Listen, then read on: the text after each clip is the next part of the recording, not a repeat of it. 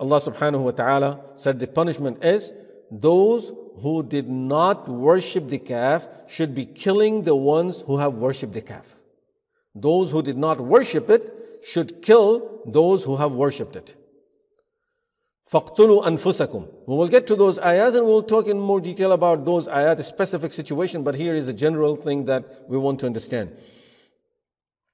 So now they started killing their relatives. Every community, every family started killing those from the family and from the community who worship the calf.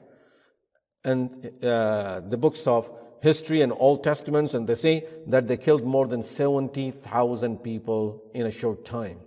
And then Allah subhanahu wa ta'ala, then only they were forgiven, and Allah subhanahu wa ta'ala sent the verses where informing them that they were forgiven.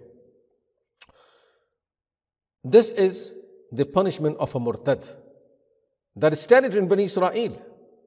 This did not start in our ummah. Nowadays, the whole world is just pointing fingers at Muslims that why do you have the punishment for Murtad? This is the punishment of Murtad that is from in Torah, in the Old Testament, and it still exists. It is still there in their book that this was the punishment for the Murtad. So, this is nothing new that is started in Islam. And we always say Islam is a religion of all the Anbiya. So whatever was there in the previous Anbiya in their deen, there are so many things that continued from there and came into this deen of Allah subhanahu wa ta'ala. They didn't change. This is one of those people that the person who would become Murtad, this punishment for them, as we see in Torah and according to their Sharia, it was that for them to be forgiven, they have to be killed. So that was the punishment for Murtad, and that is the punishment for Murtad in Islam. But the point is, Islam did not start something new. It was there in those religions before Islam.